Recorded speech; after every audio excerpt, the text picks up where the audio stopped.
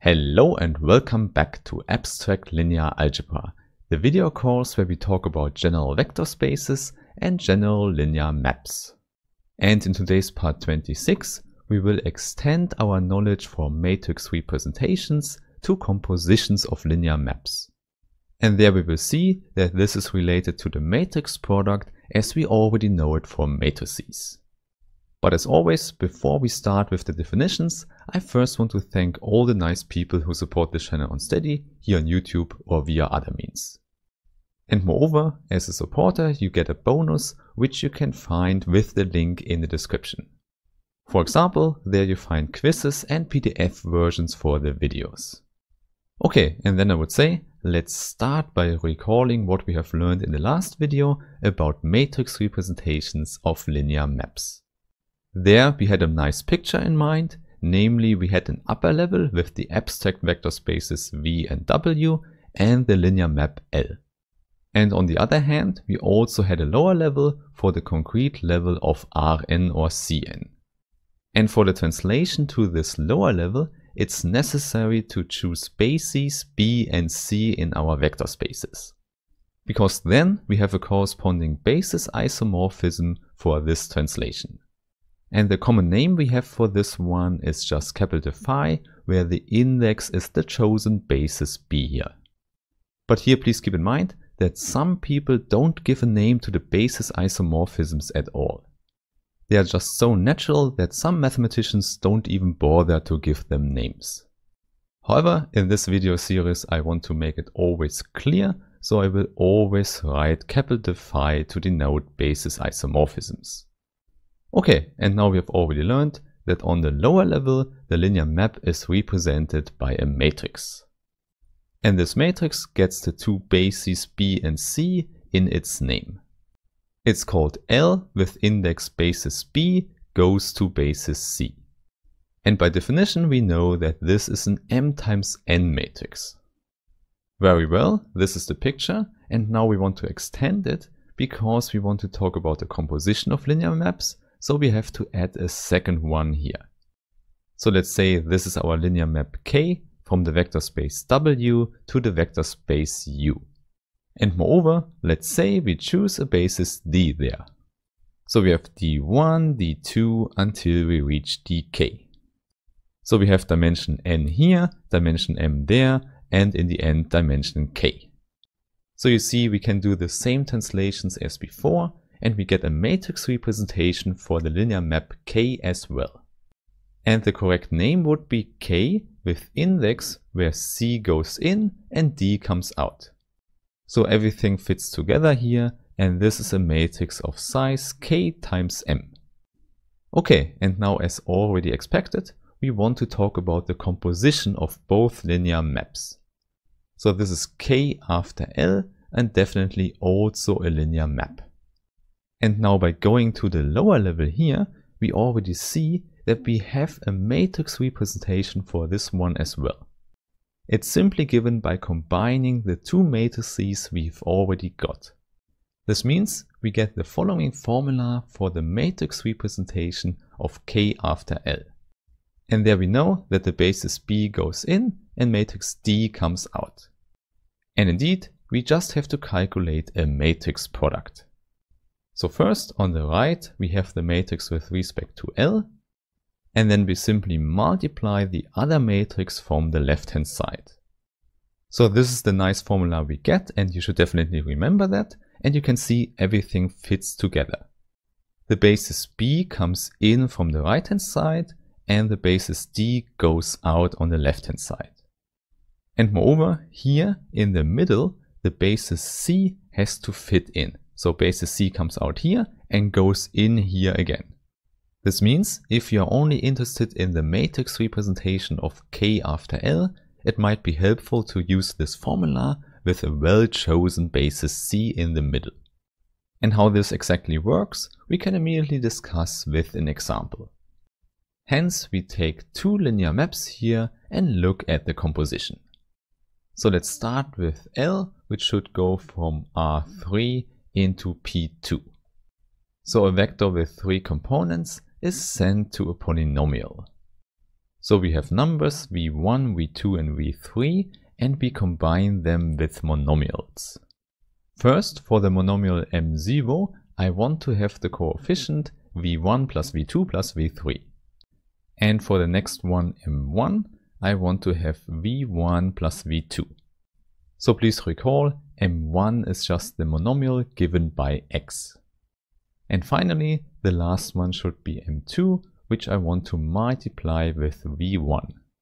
So what comes out here is a well-defined polynomial. As always, you just have to know how the monomials here are defined. On the other hand, I want to take a linear map K, which now has the domain P2. And it should map into the real vector space R2. This means here we have to explain what we do with polynomials. And you already know what we can do with polynomials is, for example, calculating derivatives. So we could take the first derivative of p here and evaluate it at the point 1. What comes out is simply a number, and this should be the first component of our vector in R2. And for the second component, I want to have p of 1 minus the second derivative of p at the point 1 as well. So these are our definitions for L and K, and let's put this into a picture again. We start with the vector space R3 and then we map into the polynomials. Hence, there we just have our map L. And then in the next step, we map into R2. So this is the linear map K, and now we want to talk about the matrix representations. And let's say that we have the standard bases in R3 and in R2. And with respect to these, I want to have the matrix representation of K after L. And if we want to calculate that by using the formula above, we have the free choice for the basis C in the middle. And obviously, a good choice there would be to choose the monomial basis.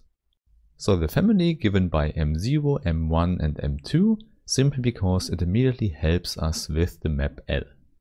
Hence, in the first step here, let's write down the matrix representation L starting with the basis B and going into the basis C. And there please recall, the first column is simply given by the basis isomorphism of L of B1. And this continues, and we know we have exactly 3 vectors in.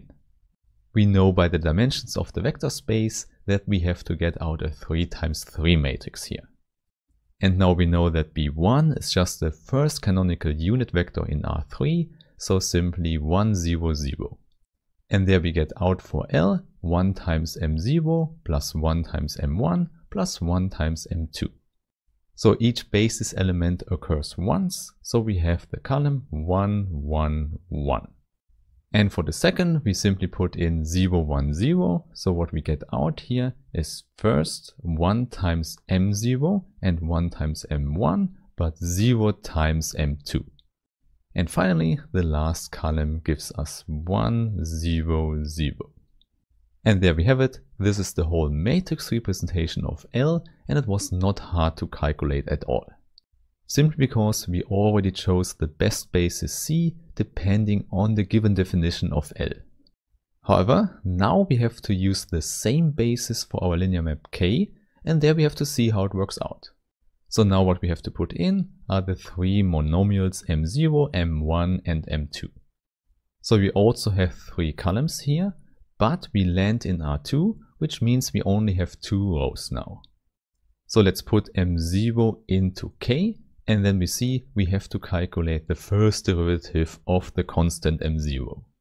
And of course, there we know the constant will give us the derivative of 0. But in the second entry here, we find p of 1, which is always 1 for our constant 1. Hence we get 0, 1 in the first column here. And now you can do the same for the monomial 1, and we get 1, 1 for the second column. So you see, we simply have to calculate derivatives of our function x. And in the next step, we have to calculate the derivatives of the function x squared, which means we get 2 in the first component here and minus 1 in the second. So at the end of the day, we see calculating the matrix representation of K was also not hard at all. Indeed, calculating derivatives for monomials is really simple. And now for the last step, we just have to use the formula from above, which means we have to calculate one matrix product here. So we simply put columns and rows together, and then we get 3, 1 here, and 1, 2 in the second column, and finally 0, 1 here in the last column. And there we have it. This is the matrix representation of K after L.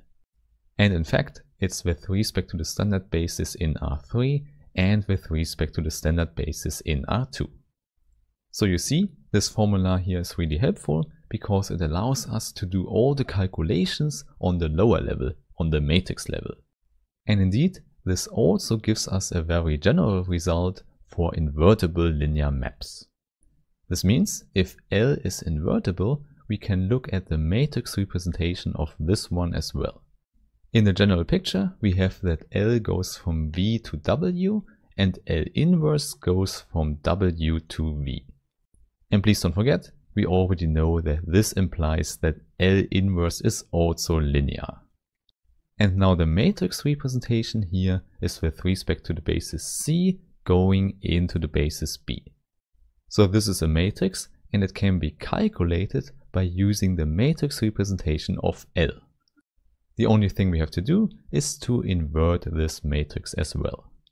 In fact, you should see this one is just a special case of the general formula for the composition.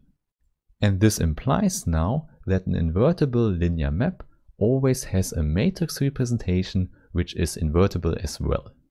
To say it in other words, this is a square matrix with determinant not equal to 0. So we immediately see that this only works if the dimensions from the left hand side and the right hand side don't change, so we have n is equal to m in this case. Only then we have square matrices and we can have invertible linear maps.